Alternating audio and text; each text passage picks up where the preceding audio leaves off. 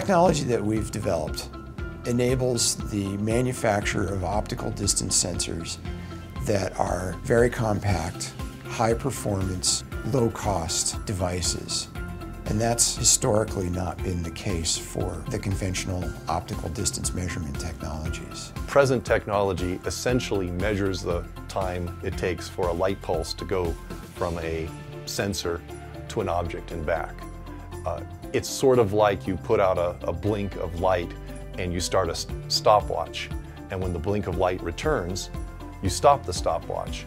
And the time measured is the distance based on the speed of light. What is unique about what we're doing is that we really don't have a stopwatch per se. We transmit a signature, an optical signature, which when it's received is what's called correlated to a stored template. And that stored template allows us to pull the signature, the signal that's coming back from the noise, and allow us to determine much more accurately what time of arrival it actually had. What makes the technology impressive is that you're able to reduce the size of a sensor down to something very small. For example, this is a sample or prototype of a single board module that would have a range capacity of out around 5 meters.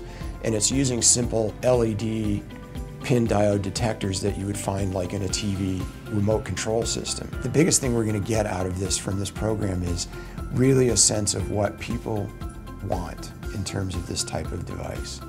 And again, we may be surprised at what we see.